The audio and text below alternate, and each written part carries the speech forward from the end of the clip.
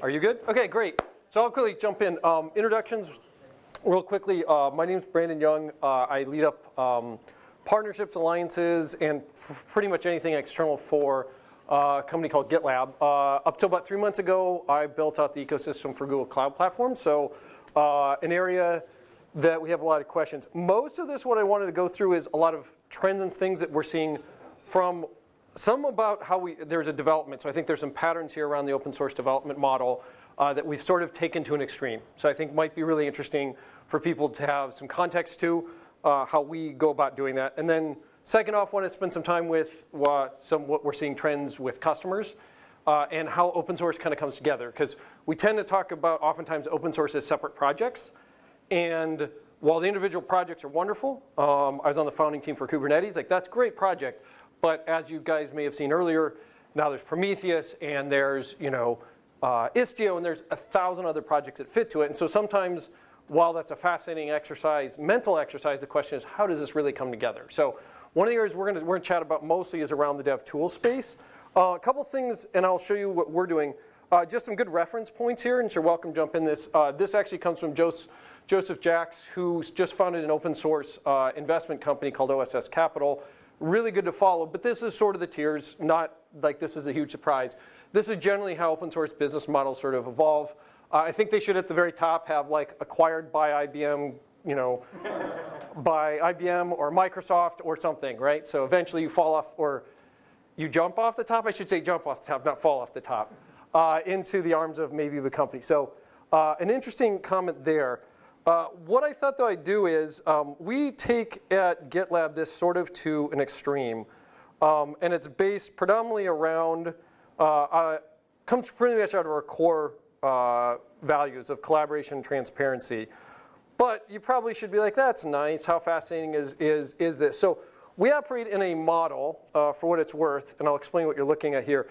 Ours is, we're the open core model. So we completely open source GitLab. Anyone in the world can use GitLab. There's a core model, free, completely MIT licensed, so very open that route.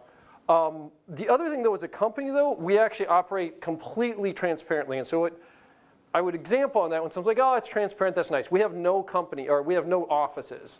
So this has forced us, because we have no offices, we have employees in 43 countries, and we believe at our core that everyone can contribute. So that's what our core belief is, that everyone can contribute. Well, how do you fit everyone can contribute with a completely distributed model, right? Well, it's very simple. You must document everything, right? And so we actually document not only everything that we do, and I'll give you some taste of what we do in the project itself, but we actually document everything. And this is open source. We have a whole bunch of open source companies that use this. This is part of what's called a handbook. It's now running at about 1,000 pages, and we document everything we do in the company from beginning to end. So this is my onboarding document. So this is public, everyone can see.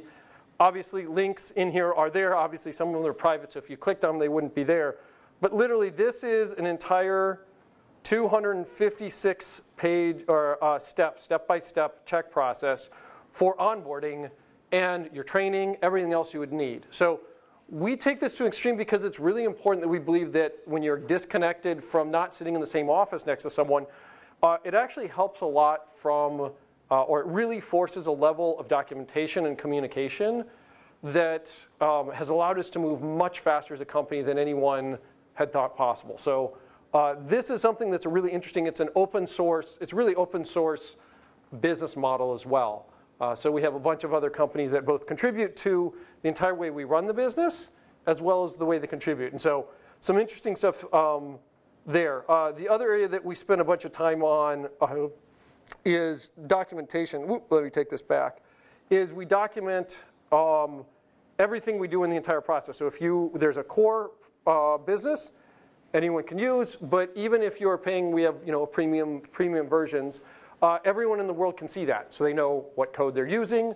They can contribute into it. If they contribute into it and they want it in the core, we move it in the core, so everyone in the world can use that open source world. So our entire product roadmap and everything else sits out here for everyone to see.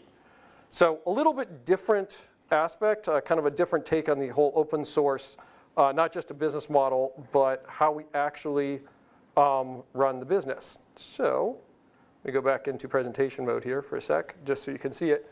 The areas, though, that we've seen, and so the question and sort of highlighted, and so we'll get to, but I want to set some context, is in the world of tooling. First off, you know, I think John here was joking about, hey, DevOps. Yeah, everyone calls that different. So I will actually go through what we define as a DevOps lifecycle, but it's not so much a definition. Everyone can debate that. There's plenty of ways of thinking of DevOps. A lot of what we're seeing is the really big challenges we're seeing for companies is how do I adopt 1,000 tools, right?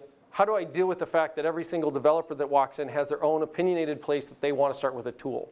And how do I move quickly as a company to deploy to that? So this is a pattern we're seeing, and we're seeing a lot of our customers focus on a couple things. First off, they really want to shift left, which means give more decision-making process to your developers. This is not a new trend. I think everyone is very familiar with this. But this is a trend that exists. We have a live broadcast. You're welcome to watch Michael walk you through this from Charter Communications on how they thought through it. But it's all about being able to move and deploy quickly. And that's kind of the challenges that are seen. The other one they've seen is what we call a tool tax. And it's not a tool tax. There's a whole bunch of different ways, and we'll dig into what customers are saying tool tax means. But the real issue is directors are having to deal with tools that everyone brings in. And especially if they start a new project, okay, if I let my own team go do whatever they want, how do I end up carrying that weight once that project becomes something I have to support, right? We're spending a lot of time also, like with the Linux Foundation even, is dealing with this at its core. As they take on more and more projects, every project comes in with its opinionated tool set. Most of those continue to be open source, but they do vary. So there's a good number, obviously, in the Git space, there's only one open source Git option, which is GitLab. The others are all closed source. So a little bit different challenge there. And then that just affects the speed. So as you start going through a tool chain, your tool chain kind of looks something, and I'll actually go back to this in a sec. Tool chain, everyone wants to actually get to this, so we'll go fast. This is sort of what you might look like as a tool chain today. I would look kind of from left to right to give you a sense of this. Everyone has their planning stage. They're going to have an area that they've got to do create and manage. They've got to verify. They've got a package distribution. They're going to have a release space. They're going to have a configuration, monitoring, securing. This is just a small piece. So I just sort of took a number of the core tool sets that people look at. And this is what they're looking at. The arrow is the important on the bottom part. Every one of these is an integration point, right? And that tends to be the biggest challenge that they face is it's called we call it the integration tax. So this is the tax that everyone has to pay every time one of these tools changes. And it's not just the integration between one tool and another tool. It's integration that implies then to another tool. So think of it this way. If you have good data coming between two tools, but that breaks, you also lose all the data downstream or upstream from your DevOps lifecycle. So you kind of lose that entire value chain. And so companies naturally spend an enormous amount of time arguing about which tool they want to use, updating the tools that they want to use, figuring out whether or not can deploy to the new Kubernetes environment, or whether they need to put that into a core legacy Unix environment. All those are questions that people are spending an enormous amount of time on, but at the end of the day is like, hey, it didn't ship code, right? You got to ship the code. So the other area that we see when we say a tool tax is something we call a developer tax. What we see on this one is the number of context switching that a developer might live in. And so if the developer is, if we go back for a sec, if a developer is opening the issue in Jira, deploying it into a GitHub repo, handling and building and constructing their Jenkins pipeline, handing that off to the JFrog Artifactory, and then trying to make sure that they can configure that onto their machine using Chef, how many places do you just put your developer, right? And I'm guessing here, anyone having an easy job hiring people? And if you do, like seriously well done. I don't know what you're doing, but this is the hardest problem is our developers, as we said, the shift left means they have a lot more power. It means they have a lot more say. And it means that also their time is the most valuable resource we sit on, full stop. So how do we help them and deal with it? Well, sort of how this is played out for the developer. So if you flip the tool chain, this look is what you would if you're an IT admin or you're the IT director. Like, oh no, I have to pay for all these tools. I have to manage them. True cost. Still not your most expensive cost. Your big cost is the developer tax on the context switching we just talked about. And generally, this is actually the world. I came from Google, so I'm opinionated. I'm using an example. I will fully acknowledge that Microsoft Word has moved its way forward. But generally speaking, I'm sure a few of us have lived in this world for a number of times, right? One person at a time, you have multiple copies, you have to merge them back together. You have to make sure, oh crap, that was good data, that was a good, you changed that slide, how does that fit to my slide? Or you redline, but how does that fit my redline? Redlining is a little bit easier. You have the version conflict. We'd suggest maybe the world might look a little more like Google Docs, right? Go in the same place, everyone into the same place, everyone knew exactly where it's running, everyone be speaking the same language. This is the nirvana that everyone thinks and they want to get to. But they do have one other tax they have to pay, and that's what I would call the data tax. So data tax is going to be most easily understood from what we're seeing from customers in an example. So I'm going to take you through incident management, and I'll kind of explain this as we go through it. And you'll think about where all the data comes from that you would need to handle in an incident management, for example, right? So first off, you're going to need some really good monitoring because you might want to know exactly when that API is hitting either errors or not delivering at this time. So hey, by the way, just got to be able to correlate your monitoring data back into the source repo because something changed and you have to understand how those two fit together. One piece of data. Hey, by the way, you better know who it is and who the people are because you need an incident manager, you need a response, and by the way, you're going to need to know which teams made the commits into that Git repository, right? You're probably going to need to make sure that you have easy ways to communicate, make sure that that would be integrated. Each one of these, remember, is a separate place if you're trying to handle it separately. Then you needed your ops flow. So this is going to be really important to know who's doing what to either roll back. So we're just going to assume simplicity's sake this is rollback, right? Who do you have to contact? Who has to be in place to do your rollback from the incident you're dealing with, right? You're going to need to know, ideally, on an ops flow, you're going to know where the run books. So you need to make sure that you have full access to your run books because you're going to have to roll those back. By the way, while you're doing the troubleshooting, you're going to want to have good understanding of all of your error graphs and the timeline, particularly here, in terms of where updates were, either that you're updating now or what got committed in your Git repository before, right? Might be also really important to have in the context, you might want to have some of the follow-up if you have to do further mitigation. Hey, here's the issues. How do we resolve them? What are we to change the run books? And then, obviously, the last one is just a context in terms of whether that performance is back up and running, right? So back to kind of your monitoring logging. This is just at a high level. How do we know what the heck's going on here, right? And so historically, that's kind of the tool tax. And I don't know, is anyone a developer in the room? Okay, so I'm going to ask you. I do some development, but for those of you that raise your hand, is this real? Yeah. So we call that holistically a DevOps tool tax. It's the integration, the support tax. This is a developer tax. It's a data tax. These are all new things that we're seeing. And I'll give you a little context of how we ran into it. Historically, I should probably just explain. I was trying not, this is just telling you what's going on in the industry, but context-wise, GitLab started as a Git repository. Huge surprise to everyone. I'm sure everyone's like, GitLab, what in the world do you do? We started as a Git repository.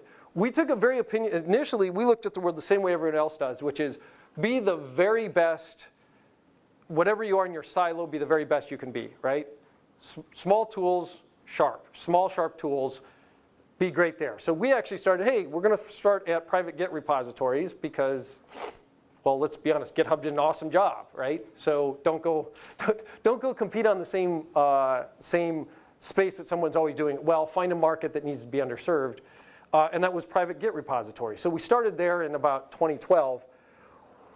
We actually then also started in 2014 a CI tool, so continuous integration tool, and we kept them separate. Like, hey, these are two separate two different products, similar to what you might see with a HashiCorp, right? So HashiCorp's got Terraform, they've got Vault, and they've got Packer, and they've got Console, and I'm missing two of their projects, but I'll remember them probably halfway through.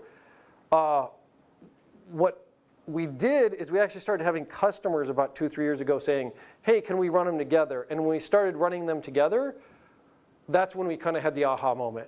because customers were saying, I can actually see the visibility. I start seeing visibility back into this. And so this is kind of where our vision is to help customers bring that entire CI and DevOps tool chain. So not surprisingly, I didn't put this up here, but these are all areas that we spend a bunch of time on. The other area that's really emerging, in particular that's really helpful and goes back to the developer tax. So a little bit more, I'm completely breaking every way you're supposed to do a presentation. Here is security, right? And so what's really important is to customers is their ability to do security vulnerabilities real time for your developer, right? And what that means is the developer is able, every time they hit a commit, that you're able to run the security tools across them. It means that you get obviously more secure code. Yay, bonus. But second, your developer is getting that real-time feedback. I'm going to pick on developers in the room again. Has anyone made the commit into, and then it goes off to security land? And how long does it take until you get answers back as to whether that code you wrote was secure? Don't even have security. Right. So if you did, no one said. Oftentimes it's weeks. Like it can be weeks for them to do the scanning, give the data back, and then you become this cycle, right? Then the life cycle becomes, oh, okay, honestly, I coded that literally a week or two ago, okay, or longer. Now I got to go back and adjust it. And so now you're creating both context switching plus velocity, plus you're also not helping them become better coders, right? So if you can really put the linting, the security, all those tools right in line when they're making the commits, now you're hitting inside of seconds, you're getting that feedback to your developers, right? Another one, and I'll highlight them, and he can speak to it. Wayne up here I need to cut down on slides. So I'll use an example, but Wayne, he's here, is with Beacon Technology. So they do enable customers. So they're really worked on a cloud-based, you can read it here, but for the financials, a production platform for your financial services needs. Specifically, his team is focused on this at even a higher level in really the financial services area. So they built a whole bunch of additional tooling on top of it. But they use a similar model, a transparent code, meaning their end customers have full transparency to their code and what's running in it so they can make contributions back. If they want to make an adjustment or they see a vulnerability or whatever, contribute it right back, comes immediately back into the code. But the reason I bring this up, and Wayne can speak to this, you guys should chat. Wayne, raise your hand, because I'm like Wayne as if no one knows who Wayne is. That's Wayne. Yeah, is the code base continues to get more consistent too. So when you add a new developer, if you put in good security, good linting, you're leveraging this full tool set. When your developer shows up, they know exactly the style of code that it's written in. They know exactly what the expectations are. And the tooling helps them code consistently. So your entire company is writing similar code, easily readable, meeting all the other expectations you might have. And so that speed of deployment, we all talk about it, but is really hampered by your tool set depending on how you handle it. And so this was not our expectation. The reason we kind of chatted about this is, again, we didn't actually expect this. When we started, we went down the path of a bunch of small tools, do them really well, make sure you're the best in class, private Git repository. We're like, yes, nailed it. They're like, oh, we might do some CI. And it turns out that that was pretty important. And so we doubled down on it. And that's kind of been the evolution. We're seeing our customers go through very much the same world as they're dealing with it. Wayne, we're small enough. Any comments or anything else you feel important to add? You talked about putting the linting and getting that developer feedback. Yeah. For us, that goes a step further. Our code is our product to an extent. Because it's transparent to our clients, because our clients work with us and extend it. They know if you write bad code because they get to see it. Yes. And that doesn't help our sales cycle. It doesn't help our feedback cycle. One of the big challenges we had is we had to clean up our entire code base to get it consistent. And we didn't want junior developers having to come in and refactor an entire, possibly complex financial object file. By using GitLab and by putting stuff in stages, we didn't have to go from here to here in one move. We were able to go for, okay, today we're going to turn the linting on for the scope of your change plus 2 lines either side. GitLab let us do that. So we could have a guy who needs to make a change. They could make that change without having to refactor the entire file just to get it past linting. But their code was already consistent with the new standards. So it's tools like that that have definitely helped us, not just with the quality of our product, but with how our product appears to our clients. Yeah. So a lot of this, by the way, have an opinionated tool set. I think to be crystal clear, what I'm trying to say is we're just an example. We've come to this conclusion as a company, but I think the commentary in this is I think there's a nature when we hear shift left or the notion that developers are now of control. What we've seen is initially people move way too far left, and then they have to come back. So if each development team gets their own choices, which we do want to give them choices and we want to track them, you're going to end up at the end of the day handling that tool chain tax. So there's a trade-off that we're trying to weigh, and functionally that's what a lot of this talk was today going to go through is it's one we've run into front and center. Obviously we deal with it because of we're a company, and so, but it's the exact same pattern we see internally to companies again and again and again. I can't tell you how many companies run literally 3 different types of source code management in just Git. And by the way, there are only really 3 Git options: GitHub, GitLab, and Atlassian. Those are really the only 3 you have. I can name 5 companies off the top of my head that literally have all 3 running in their company at the same time. Challenging to run with that. And so standardize on them, whichever one that is. And obviously from an open source standpoint, I think the other part is we've seen working with Beacon and similar companies, that's kind of the model that we've landed on. It's not right for everyone. I'm sure there's different ways of handling it, of course. But having whether it's transparent source or us in open core, that's something that has proven to be really, really valuable in getting feedback and open a lot of that transparency. So, yep.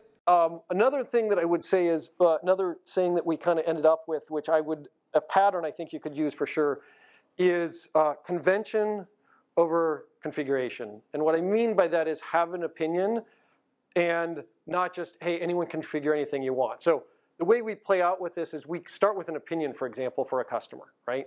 Say, hey, customer, hey, you have all these different pieces that you need to bring together. We're going to bring an opinionated tool that helps you guys solve that, but we're actually going to give you stuff out of the box that you start with. So they would start with, if we say something, we call it something called auto DevOps, because it's just fun to call everything DevOps, right? Actually, in fairness, we called it DevOps before Azure called it DevOps. So we like to think they came after us. I'm not sure that actually happened. They've obviously been doing this for a very long time. But we start with an opinion, and I would say this is a pattern that's also really useful. If you have a group, particularly, anyone have new development teams that are started or have asked you or want to start, give them an opinion, like literally give them a full opinion from a tool chain. So I'm just going to give an example, for example. When we look at it, we look, hey, you should have an auto build. You should have a very clear build option on this. We happen to use something similarly, use Docker files and something that's similar to Heroku in helping package up the application. Give them testing, give them quality immediately in there with the quality scans. Make sure you set up all the development or the security views. So, hey, get them static application security testing. Make sure they have vulnerability static analysis, dynamic application security testing. There's a bunch of tools out there. But give them to them right off the bat, because otherwise, everyone knows if the developer doesn't have it, they will go make their own decision. The truth is, they would love for you to hand this to them if it has all the pieces in it. Make sure you're handing them all those pieces and not letting them go. I should say this. There may be places you explore and give them freedom, so that's not what I'm trying to say. Just know there's a tax you will be paying on the back end if there's an opinion you start on the front end. So this is what we do, is we give a default in auto DevOps, a whole bunch of opinionated ways of doing it that you can just go in and tweak all you want. And so that gives them a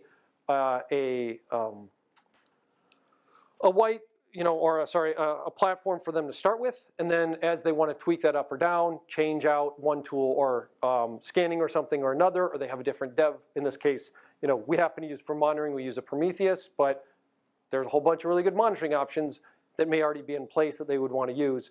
Nonetheless, we start with an opinion for someone to start. So I think I am right about 5 minutes early so we can have questions, which had been my goal. Any questions? Yeah. You mentioned while shifting left, there's a good possibility to shift too far left. Sure. Can you give an example of what you're intending there? I'm giving too much back to the developers, or what are you? Yeah, so when on the shift left, so let me take, try to think if I can say this one. So there's a large investment bank that is currently wanted to move fast, so went for the direction like, hey, we're gonna go fast, had a lot of really smart developers. What ended up happening is a couple of the two core development pieces ended up being two pieces of platform they wanted to pull together. Been really hard because those two teams had totally different development life cycles. Just even, they weren't even both using Git, for example, one, which is fine, right? So they just ended up later down the path because you had an opinionated, they didn't give a standard for someone to start with. They now have a whole bunch of different tools. And initially they didn't think the two platforms more or less they were developing were going to come together. As they came together, that's, now they're going back and having to refactor and, make a lot of choices. And some of this is just a nature of development, right? So I'm not saying it wouldn't happen. But it's particularly painful if you give a small team license to choose any tools they want, because they maybe a small team becomes a bigger team. That small team may not still be there. And then where do you go with it? So you're identifying shifting left with letting or giving back the decision to a lower or to a yes. left. Yeah. So shift left meaning letting the developer that the decisions on what gets built, particularly more what gets built in tools. So I would suggest obviously keep giving your developers, get them closer to whoever your end customer is, right? No, I get it. But not necessarily just be aware of what you're doing for a tool, right? We're chatting, for example, with the Linux Foundation, and they've been handed, for example, great donations, and people say, here's my code, right? And here's some dollars to maintain it. The problem is the Linux Foundation's like, look, we don't support every tool that everyone's ever created. They have a doubly big challenge because that's all core developers, right? So each development team comes in, the Kubernetes team has a whole bunch of opinions, the Prometheus team has an opinion, and each one has their tool set, which they want to hand to the Linux Foundation and say, hey, run it for us. And the Linux Foundation's like, so wait, I've got now, they're even worse because they made like 45 tool sets that then they have to manage, they have to update, they have to maintain. And so it's pretty real. It's a lot more real than I think I'd realized. And a lot more real. And the other thing is, for me, it's a lot more real than when I was at Google. There was an opinionated way for everything, no matter what, which has a plus and minus, I'm sure. But the plus of it is took a while for everyone to get on the same page. The learning overhead for a Google developer, for example, is a good 3 to 6 months. But then everyone is developing on the same page, right? They're hammering through, and when they deploy code, everyone's talking the same language, everyone's doing linting the same way, so you can switch developers between code bases, right? So that's the other piece I would say is, if you have developers, if you think that developer is going to live and breathe on one project, like, you're kidding yourself because they're not. So if they're not interchangeable, so if you have a team that's using a completely different tool set and another team that's using a different tool set, how do they both talk together, but more importantly, hey, how do you load balance? Right? If you want a good back-end engineer and you have to switch them over to another team, how do you solve that problem, right? And the truth is then you get a bunch of siloed devs, right? So But haven't you also got the challenge, one of the things we've got is that there's no one language. So Sure. leaks might be, UI change, database change, and trying to get that into one DevOps channel is near on impossible. yeah. So I don't know. Obviously, Wayne can chat through this. The way we're seeing most customers is just trying to start with an opinion. Like, you're not going to solve your there's a backlog. It is what it is. It runs your business. It probably makes you a bunch of money. That's why you do what you're doing. But introduce something new so each new development moves. And actually this was the fun, and Wayne's like, isn't everyone do this? So you guys don't have to say if you do or don't do it. But when I was first chatting with Wayne, he's like, so we made this switch and we're slowly eating away at our backlog in terms of, quality, the debt in the core base. But they didn't start there, right? They just started with everything new, going through a new opinionated tool chain with all of the linting. Most important, like I said, just apply the tools. Whatever those tools are, apply them.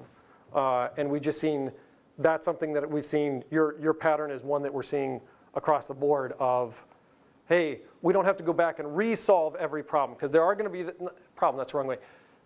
There's a process that's being done. Introducing a new process, fine, just probably try not to introduce 5 new processes.